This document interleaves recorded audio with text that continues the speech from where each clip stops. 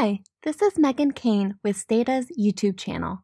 Today I would like to introduce you to Stata's new xtmlogit command for fixed effects and random effects multinomial logit models.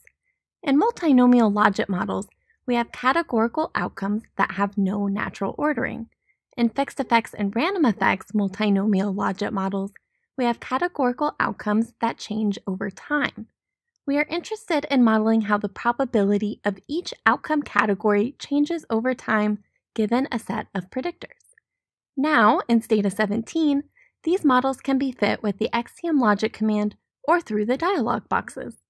Select your categorical outcome, your predictors, and your estimator. Your favorite post-estimation commands, such as margins and margins plot, can be used to help interpret the model results.